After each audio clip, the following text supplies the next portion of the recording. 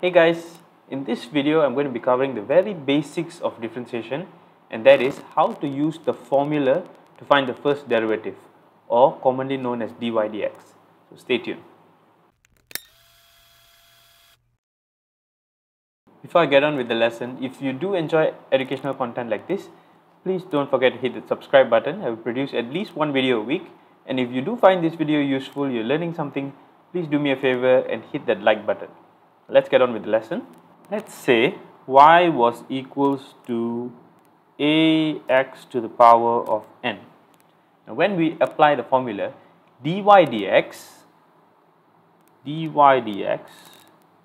would simply be, we take the power, which is n, and multiply the whole term with the power.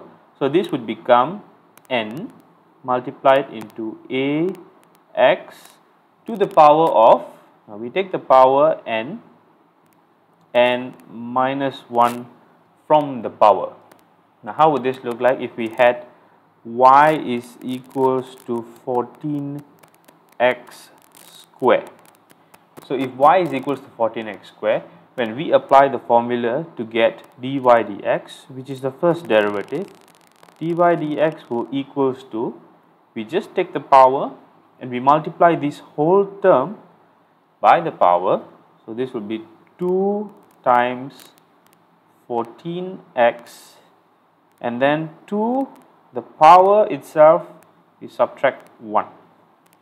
So this will be equals to 28x to the power of 1, which of course we would simply write as 28x. And it's as simple as that. This is how we apply the formula. So let's look at various other scenarios. Let's say we had y is equals to just a constant, just a number. Y is equals to 5. So now if we wanted to find dy dx, so if we wanted to apply the formula here, we have to remember dy dx means that we are differentiating y with respect to x. So since there's no x term here, we cannot apply the formula yet. However, this is also equals to 5 times 1. Now 5 times 1 can also be written as 5x to the power of 0, because anything to the power of 0 is 1. So if we take this as y is equals to 5x to the power of 0, now we can apply the formula because we are differentiating with respect to x. We have an x term here. You take the power and multiply the whole term by the power. This will give us 0 times 5x. So we will get 0, subtract 1, minus 1. And this will simply give us 0. Because 0 multiplied by anything is just 0. So when we have y is equals to a number, you find dy dx, it will simply be 0. It doesn't matter what the number is, because whatever the number is, we will be multiplying with 0. Now, what if there was more than one term? So let's say we had y is equals to 5x cubed plus 4x squared. Now in this case, if we wanted to find dy dx and apply the formula, so dy dx will be equals to, now we can apply the formula the same way separately. That means we treat each term separately. So let's say we look at the first term first, 5x cubed. So we take the power, which is 3, multiply the whole term by the power. So this will give us 3 multiplied by 5x. So when we minus 1 from 3, we get 2. 5x squared plus, here we take the power and multiply 4x with the power. So you will get 2 times 4x. And when we take away 1 from 2, we will simply get 1. So this will be equals to 15x squared plus 8 x. Now, what if x was in the denominator instead of the numerator? So, for example, let's say we had y is equals to 12 over x to the power of 5.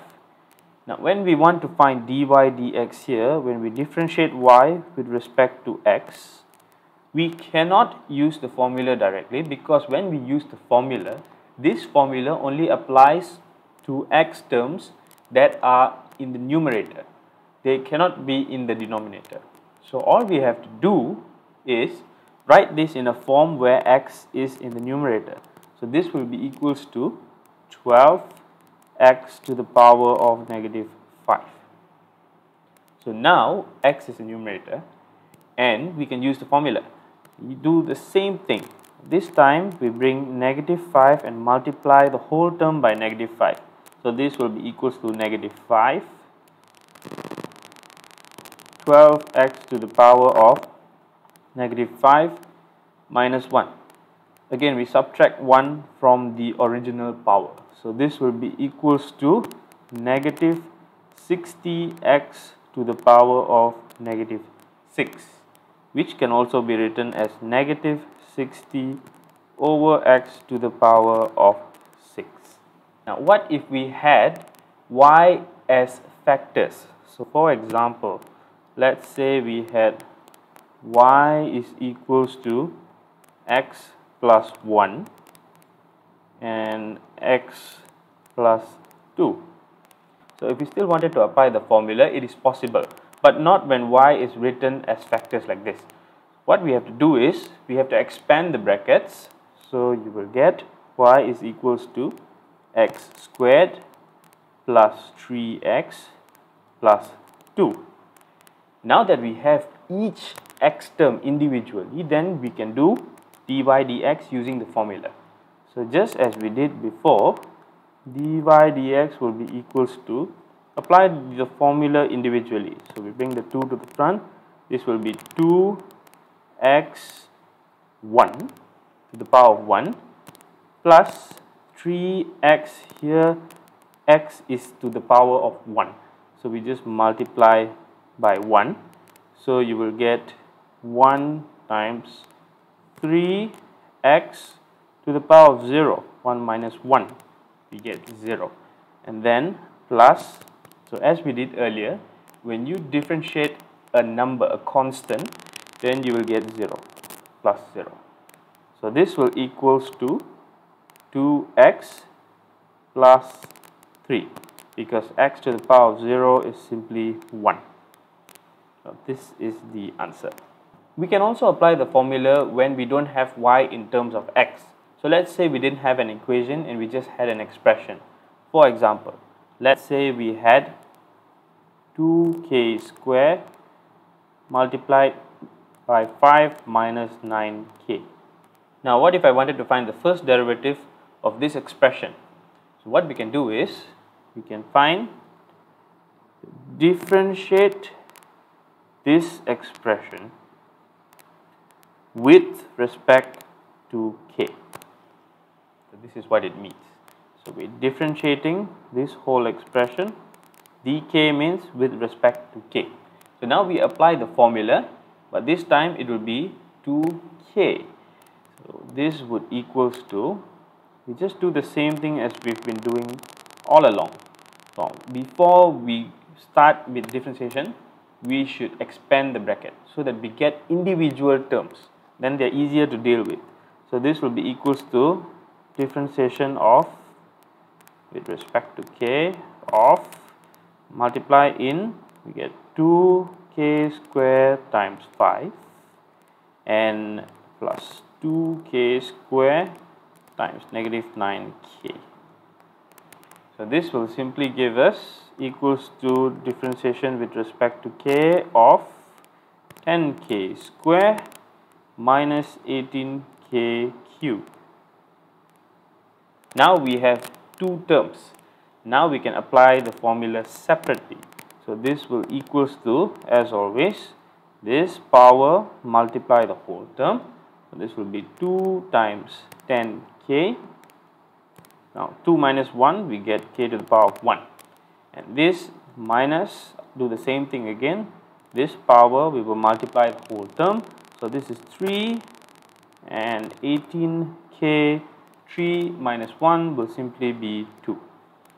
So here we will have 20k minus 54k square. This is, so we can apply the formula even when we don't have y in terms of x. Even if you simply have an expression, you can still use the same formula. We can also apply the formula when we are given fx. So let's say f of x is equals to 3 over x to the power of 4 plus 2 over x squared. So how do we do this? First, we make x as a numerator, so we write it as 3x to the power of negative 4 plus 2x to the power of negative 2. So here, when we find the first derivative of fx, we will write it as f prime x, like this. This is exactly the same meaning as dy dx if we had y in terms of x. So f prime x is the first derivative when we have fx. So this will be equals to, we apply the same formula, negative 4, multiply the whole term by negative 4. This will be 3x to the power of negative 5. And then we add with, we take negative 2 and we multiply the whole term with negative 2. So we have negative 2 times 2x. So negative 2 minus 1, we get negative 3. Now we just have to simplify this. So we get negative 12x to the power of negative 5 minus 4x to the power of negative 3. This can be written as negative 12 over x to the power of 5 minus 4 over x to the power of 3. I hope you've learned something from this video. If you have, please don't forget to hit that like button, so YouTube knows this is a good video and YouTube will continue showing it to others as well. And if you like content like this, please do subscribe. I'll be producing at least one video a week. If you want daily short lessons and if you want to try short quizzes, then you can follow me on TikTok and Instagram. My handles are in the corner. I'll see you in the next video.